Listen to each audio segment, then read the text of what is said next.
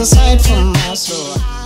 Hey, what is going on everyone, this is Wicked, and today I will make a short overview of a ROM which I have to say it is the most debloated with no problems I tested out so far. LightROM version 2.5 for Samsung Galaxy S8 or S8 Plus. Most of the ROMs which have debloating options, especially in the early stage of development, will give you some force closes after you select which apps to install and which not. This one is so debloated that I accidentally forgot to install the default keyboard and had to get the Gboard APK so that I can start putting my credentials in, and it gave me absolutely no error. I'll get into that later on. A few features taken from the official changelog are listed in the video right now. It is based on latest QG5 firmware, has latest Android security patch, comes with some optimization tweaks, and yeah, that's pretty much it. In order to install this ROM, you'll need TWRP. If you don't know what TWRP is or how to install it on your device, check the video in the card section. Once into TWRP, you may want to make a backup of your current configuration. Check the video in the card section again to find out how. Now go to install and select LightROM. A ROM installer will pop up. Make sure you perform a full wipe and select which apps you want to be installed in the ROM. You can also opt for installing the dual speaker mod, zero camera mod, and a cool boot animation effect, as well as your preferred routing method. At the end of it, you should have the ROM installed on your device and you're ready to reboot it. Take in mind that the first booting process will take up to 7 minutes, so enjoy this beautiful boot animation. After my device booted up, I noticed that I didn't select any keyboard in a ROM, as I told you earlier, so I had to get Gboard from Google, the APK, and install it, and of course afterwards I had to put all my credentials in, and the first screen I got into was the default launcher, on which I also noticed I couldn't set any wallpaper on. So make sure you double check what apps you install in a ROM installer. The state of ROM I'm currently running right now is absolutely minimal. Not a single bloatware app, no theming options, no nothing. Just the bare functionality, and you know what? I really like it.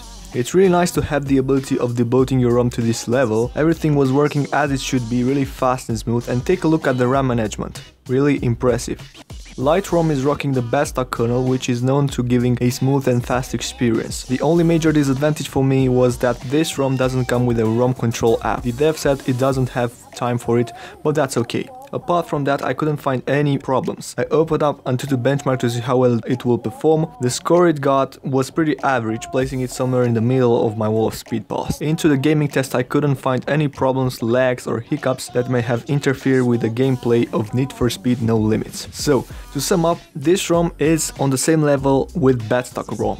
With the same purpose, a really close to stock experience, rock stable, smooth, fast, and I would say this one comes with a more extreme level of debloating for those of you who want the bare functionality. You may want to transform this into a more Google themed device with a custom launcher and some third-party Google apps. Anyways, for all of these, I will give this ROM a Wicked score of 3.9 out of 5. Bear in mind that all the ROMs which don't offer a ROM controlling app won't ever pass the 4 out of 5 score, so that's an impressive score for LightROM. That was the review for today. I hope you like it. If you did, don't forget to hit that thumbs up button and subscribe to my channel for more ROM reviews like these. Until next time, as always, take care. Wicked is out. Bye bye.